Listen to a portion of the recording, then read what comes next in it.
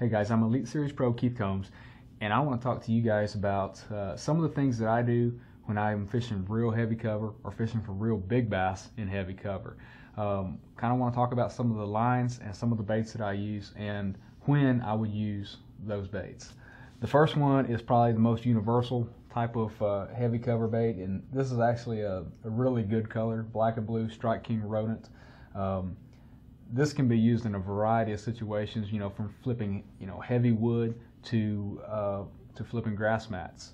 And for most of my fishing with this, I'm using one of two lines: 60-pound Conzen if the cover is really thick, or I'm using 25-pound Seaguar Braze X.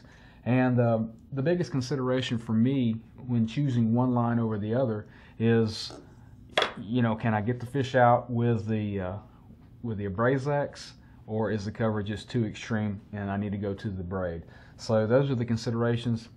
I feel like I'm going to get more bites using the fluorocarbon because it's invisible in the water, but if I feel like I'm going to have trouble getting that fish out, then I'm going to go to the Conzen. And so we'll talk mostly about the Conzen because it is what I pick up most of the time when I'm flipping.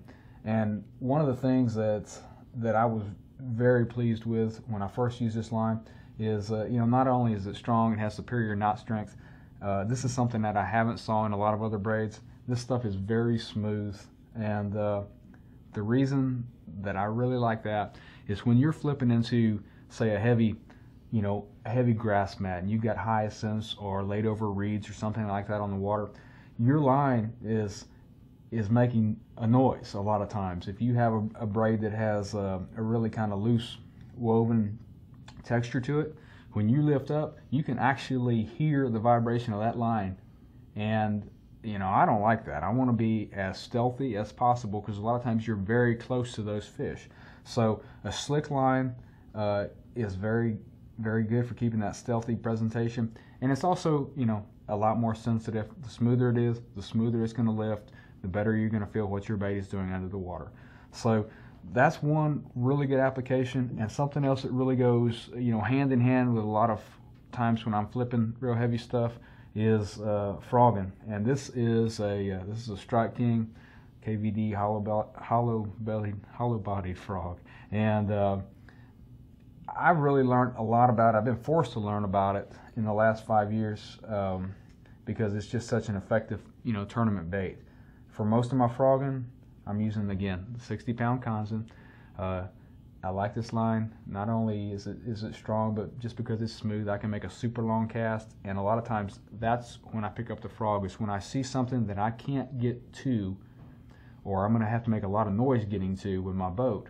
Then I'll pick up the frog, the 60-pound Conzen, and make a long bomb cast. And a lot of times what I'm looking for is just something isolated, back in a mat, a hole, or maybe some kind of wood, something different in that mat to make a bass position there. And I'll make multiple casts too a lot of times.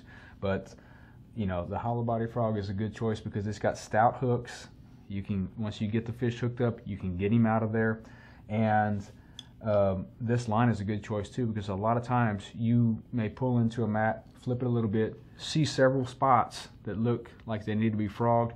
With a line that's super castable, super smooth, you can make those casts accurately and you don't have to worry about distance. So those are two of the real heavy cover presentations. They work most all times of the year. Even pre-spawn when it's cold. Give a frog a shot. It's not too cold. It's a slow presentation. They will come up and get it even when the water's in the 50s. But those are the two line choices I got. Most of the time, 25-pound of Braze X or 60-pound Seaguar Conzen. That'll always get the job done for you.